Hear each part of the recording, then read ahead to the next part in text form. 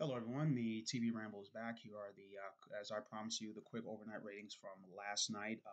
See, NBC Fox finished the night number one in both the total viewer category as well as with the 18 to 49 crowd. They did about 17 million viewers for their network. Obviously, all helped by the Cowboys and Detroit Lions playoff game, which ended about 7:50 Eastern time. And of course, then they did the OT, their pregame show, went on until the start of their animation domination comedy block that they do.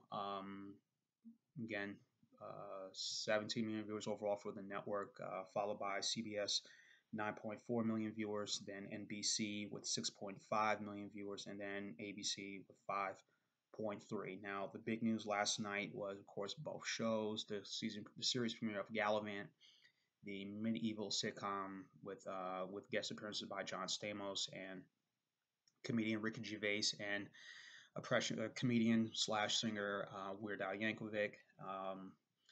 That did about 7 million, about 8 million viewers now.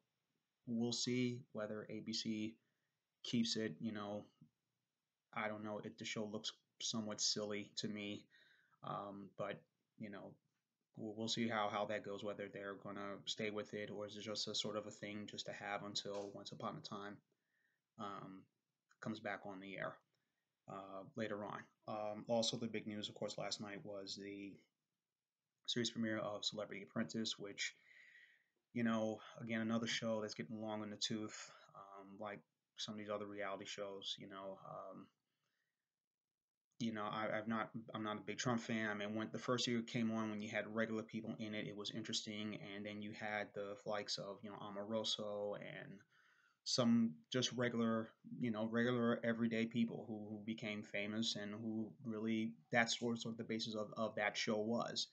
And now with these Celebrity Apprentice shows and whatnot, it's just getting long in the tooth. But again, it's just filler for NBC. Right now, pretty much their season is really not I say not over, but there's some they still got one more big event coming up for them, and that is of course the Super Bowl, February 1st.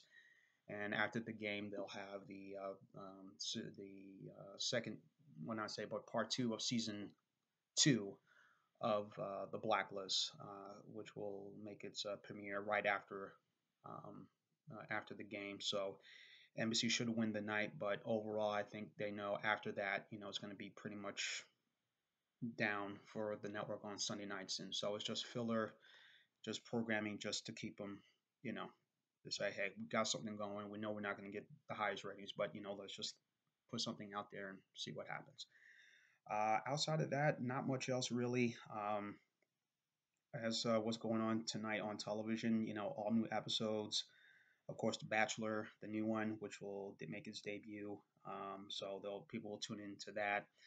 Still a very popular show, another show that's also showing its age, but continues to be something that ABC has, depends on and really gives them a dependable show. Let's put it that way.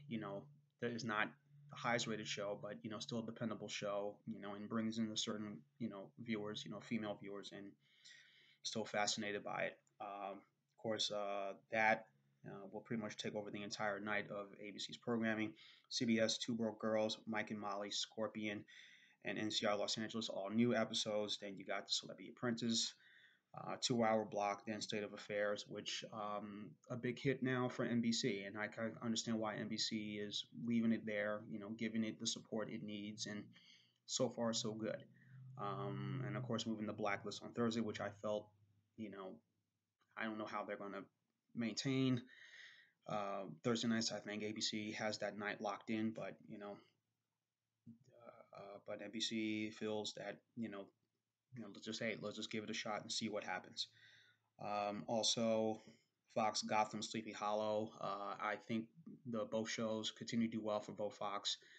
More so Sleepy Hollow after its second season, showing that hey, this is not no freshman one hit wonder. This is a very good show, very good, well written show, and has a huge following with the younger set. So that is what's pretty much on the horizon for this evening in terms of television viewership. Outside of that, right now, Not much else really going on. TV wise, you can see NBC is planning a big telecast for the Golden Globes coming up on Sunday. You're going to see a lot. You'll have live arrivals, and of course, you'll have some of the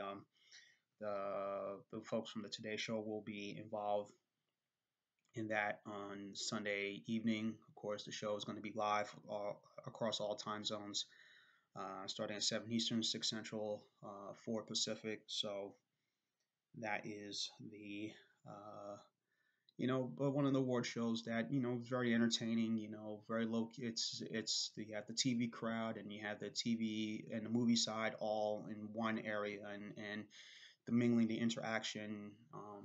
It makes it for an entertaining show, and and it's one of probably the most lively shows and most upbeat shows compared to some of the other ones, like the Grammys or the Oscars or the Tonys.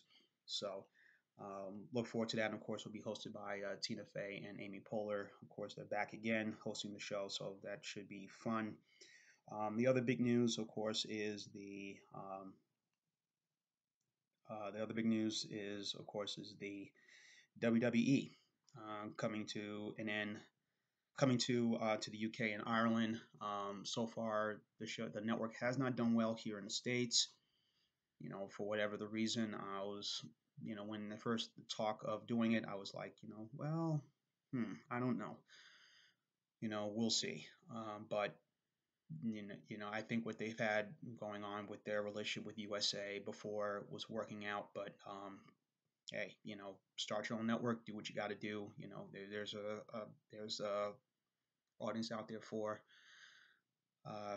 professional wrestling having its own network. Then God bless them. But I haven't followed wrestling in a long, long time, and I don't know what's going on in professional wrestling. But again, there's an audience for that. So we'll see where it goes on from there. But again, that's about it. I said I'll give you the overnight ratings, and there you go. So anything news-wise comes up, I will let y'all know, and I will be back tomorrow with the latest TV news.